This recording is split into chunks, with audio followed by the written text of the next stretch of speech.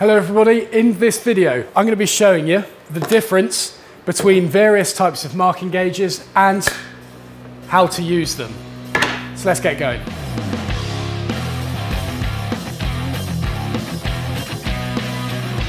So before we go any further, little disclaimer that everything I'm saying here is in the context of fine woodworking. So if you are a general DIYer, some of the stuff in here might be useful to you, but it may also be a little bit finicky and just a bit over the top. So let's have a look at what we got on the table. So the basic function of a marking gauge is to mark a parallel offset line from one edge of something. So you set a distance on the marking gauge and you scratch it along the edge of a workpiece and it creates a parallel line for you. You can go across the grain, you can go with the grain. If there's a diagonal thing, you could go diagonally if you wanted, but that's the primary function of a marking gauge. And this is an essential thing to be able to carry out in so many areas of woodworking.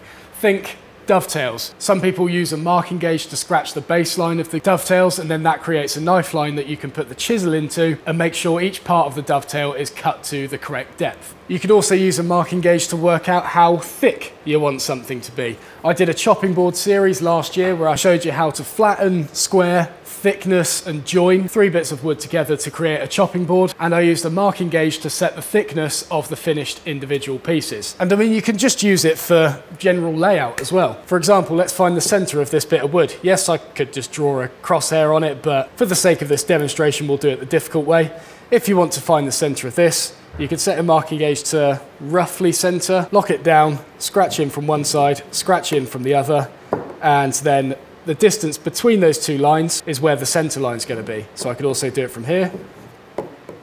Bang, sorted. But the key thing to a marking gauge is consistency and repeatability as well.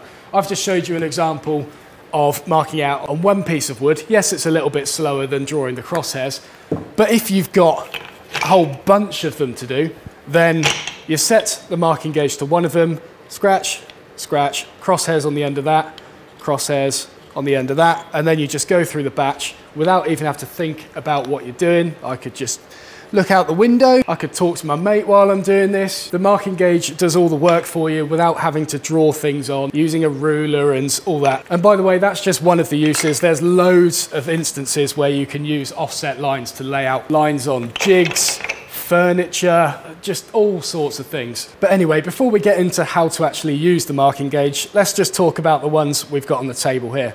We have got a standard traditional wooden marking gauge here. It's got a pin in one edge of it and a stock that you can slide forwards and backwards and lock at the desired offset.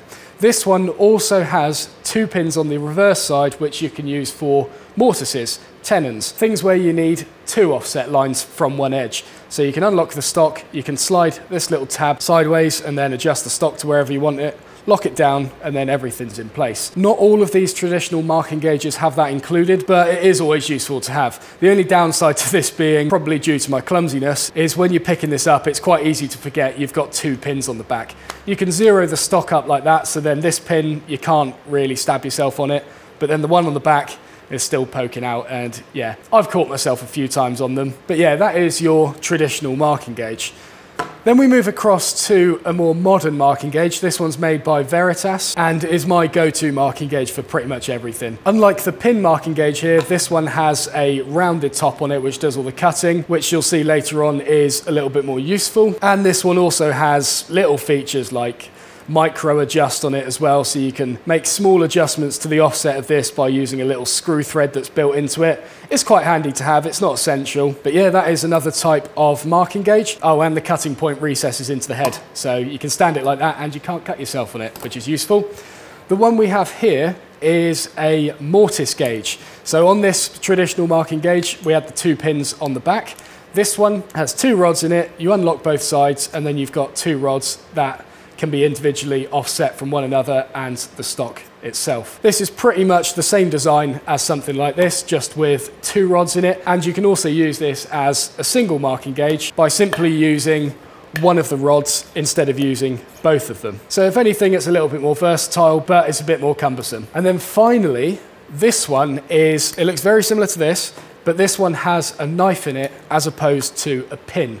So this is what's called a cutting gauge and is primarily used for cutting across the grain. And I'll be showing you the difference of using this versus this for cutting with and across the grain a little bit later on in the video. But let's stop talking about the theory of using a marking gauge and I'll actually show you how to use one. So when using a marking gauge, it's always a bit easier to put the wood you want to mark on an elevated surface, and then you can focus 100% on just getting that line nice and consistent. I personally hold it in my hands sometimes while I'm marking out joints, and I've had a lot of practice doing this, but it's not something I would advise doing, especially if you're starting, because these things are sharp and it's very easy to slip, and it's not nice to be cut from one of these, especially if you got that pin, let alone two of them poking out of this one. So if you're starting off, pop it on an elevated surface and it will make it a lot easier for you. And one of the things you might hear is, should I push? Well, I did that the wrong way. Should I push or pull the marking gauge towards me while I'm marking out? I am telling you now, it does not matter. Some people will tell you to push it away from you so you can see what you're doing. But like, are these people looking at it from here, or I don't know, just try both of them. If one way works, do that. If the other way works, do that. I personally like to pull the gauge towards me. I just find I get a little bit more control from that, and generally my students find it a little bit easier as well, probably for the same reason that it's easier to use a Japanese saw. Cutting on the pull stroke just tends to be a little bit more of a natural motion for a lot of people as opposed to pushing, because it induces a bit of wobble, but then pulling it towards you can as well. So yeah, it doesn't matter is what I'm saying, whatever works. But quite possibly the most common mistake that I see a lot of beginners do when using a marking gauge for the first time is getting that line straight. And there is various reasons for that. The main ones being using too much pressure and not using the correct angle of attack, especially with these old traditional style marking gauges. A lot of people see the final destination as being, right, I need to create a line there. So what I'll do, get the marking gauge on it, dig it in, and then do that and just try and create that line as deep as possible. And then it ends up being ragged, it's not straight, and it's an absolute nightmare to try and clean off afterwards. So instead, what you need to do is a series of light successive passes with the marking gauge to create that line gradually rather than all at once. Now, as you can probably see here, the marking gauge is vibrating. Yes, the line is nice and crisp, but it gives you a bigger chance of jumping out that line, getting a bit of wobble on it and throwing your layout off. So instead, what we need to do is make use of the fact that this marking gauge has these lovely rounded edges. And what we're going to do is put it on like that and then roll it over one of those edges until the knife engages in the wood. That then becomes a datum surface that you can rest the marking gauge on, and it becomes so much easier to use. So we're using light pressure, we're referencing it off the marking gauge itself, and that line is looking really good now. So going through these samples, that is the result of too much pressure and going in perpendicular to the wood. That is the result of reducing the pressure but still going in perpendicular. And this is what happens where you angle the marking gauge to go in at a shallower angle of attack and also reduce the pressure. It's quite a stark difference. You can see which one's going to be easier to work to later on. And by the way, if you prefer to push the marking gauge away from you, then obviously you just tilt it away from you and push it like that. Don't tilt it towards you and then try and push forward, because that's just going to be like a spear. Tilt it away, and again, lots of successive passes. And so now we know how to use a marking gauge correctly. I'm going to show you the difference between a marking gauge fitted with a pin and a cutting gauge fitted with a knife. So I'll show you cutting across the grain to begin with. With a cutting gauge, we'll tilt it back, light pressure, and we'll do lots of passes, as I just showed you, to create that line. Now let's do exactly the same with a pin marking gauge. I'll set it so it's offset from the same edge, tilt back, light pressure, drag back. So starting with the line on the left, this was done with the cutting gauge with the knife fitted, and then this one on your right was done with the marking gauge fitted with the pin. Now you can see there's not a huge difference between them. If you apply the techniques I just showed you with reducing the pressure, reducing the angle of attack, you still get a pretty good result from something that really shouldn't be used to cut across the grain. But saying that, you can see that the cutting gauge line it's just definitely a lot cleaner, and it's going to be easier to work to and remove later on. And the other thing to bear in mind here is the shape of the actual cutting point itself.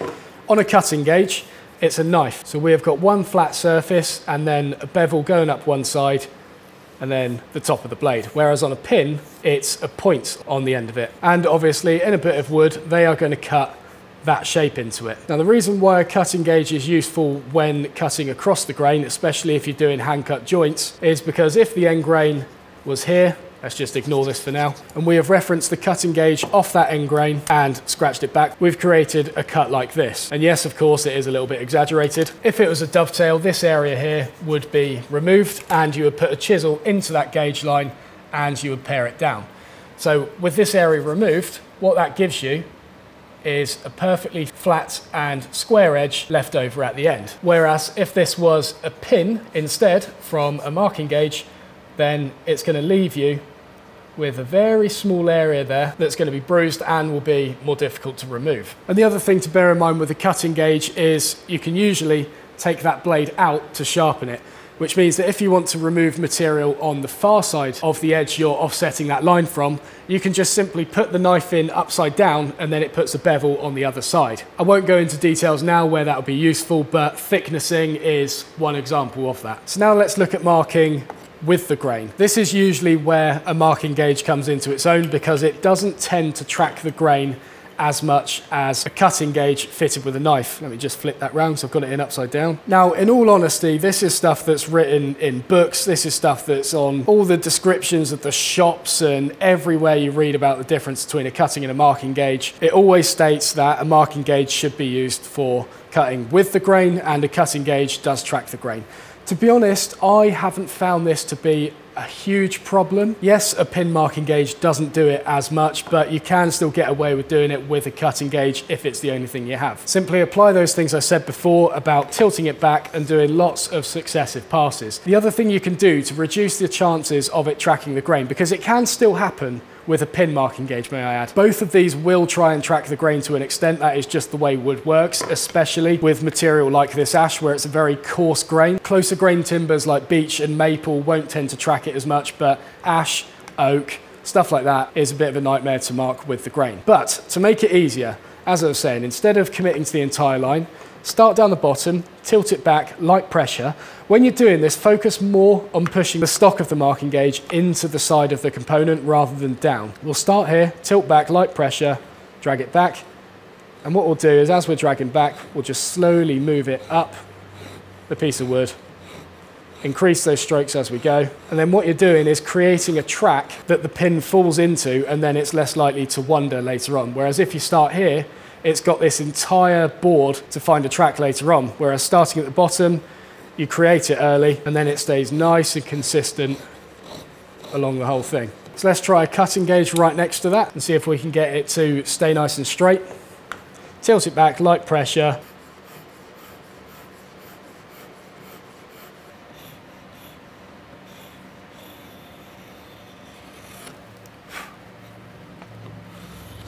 Sorted. That's worked just fine. So now you can see that the line on the left is the marking gauge with the pin, and that little line on the right is the cutting gauge fitted with a knife. They've both stayed parallel along the entire board.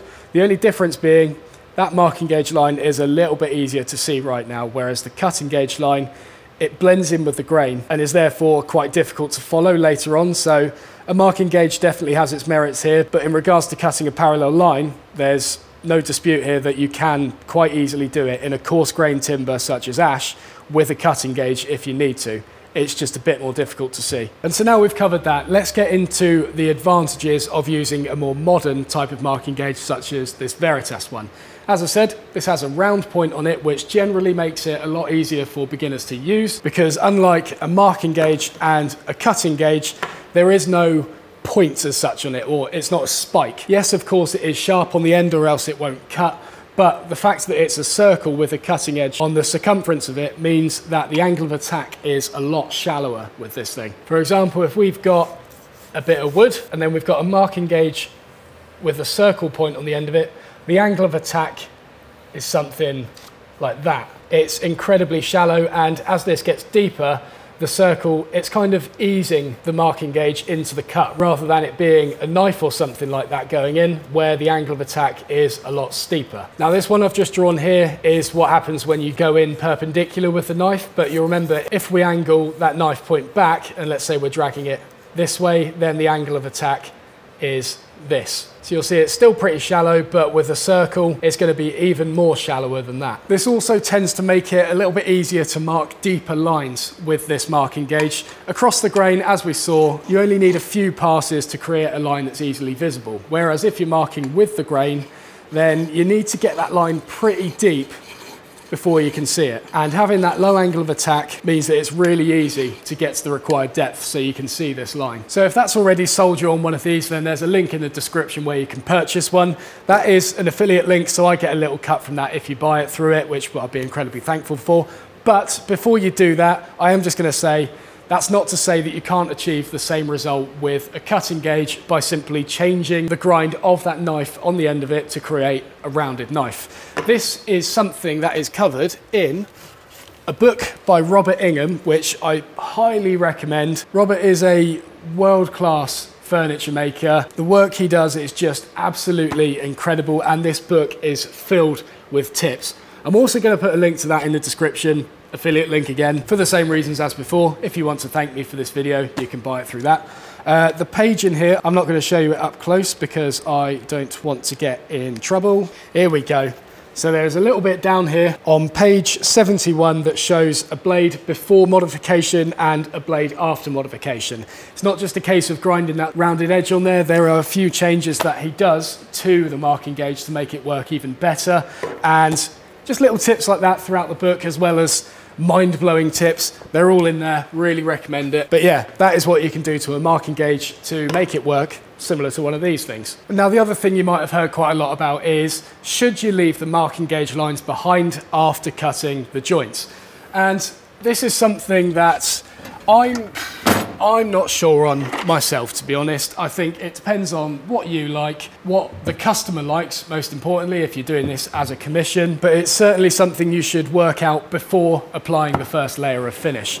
With dovetails, I'm going to use this as the example, like I do for everything. It's very easy nowadays to buy a router jig and cut dovetails with a router. Dovetail cutter, make a load of noise, and you can create a drawer in, what, 15 minutes, and it gets the job done. I am not saying there's anything wrong with that at all. If you want to do that, if you want to create dovetails using a jig and you want to take advantage of that mechanical strength without having to go through the tedious process of cutting them by hand, then do it. But if, like myself, you enjoy the process and you just enjoy doing something by hand for the feeling of accomplishment at the end, then do it by hand. But anyway, I'm going off on a tangent. Leaving the marking gauge lines behind after cutting the dovetails would be a sign. It would show the customer that they have been hand cut, which is something that you can normally bump the price up for because it shows that a lot more time has gone into cutting that joint. Whereas by getting rid of that marking gauge line, then there's not a lot to say that that dovetail joint could have been cut by a machine. This is why you commonly see dovetails where the pins are incredibly fine, not only because it's some people's preference, but the fact that those pins are very fine shows that it had to be cut by hand, because you can't quite possibly get a router bit small enough and strong enough to cut the pin to that size. So there is various ways of showing that a joint is hand cut without having to physically tell the customer that they are hand cut, but by leaving the marking gauge lines behind, then that's a good way to prove it. What I would say, however, if you choose to leave them behind or if you choose to get rid of them, make sure you keep it consistent. Make sure you completely get rid of those lines, or make sure they're looking nice and clean from that first bit of marking out you do. You don't really want to be in that grey area between, where you've got some joints that are completely clean of marking gauge lines, and then you've got others where there's a few marking gauge lines left behind. The reason I got this out is because it is something that I did on this. These dovetails are all hand cut, and I made the decision to get rid, or try and get rid, of all the marking gauge lines on here. But in a lot of places, there are still marking gauge lines that have been left over. For the most part, I don't know what I was thinking. They're quite obviously still left behind. Whereas there's other places where they're not really that obvious. The thing to bear in mind with this is when you put a finish on a bit of wood, it essentially bumps up the contrast of everything, which does wonders for joints where you've got end grain showing with side grain going in.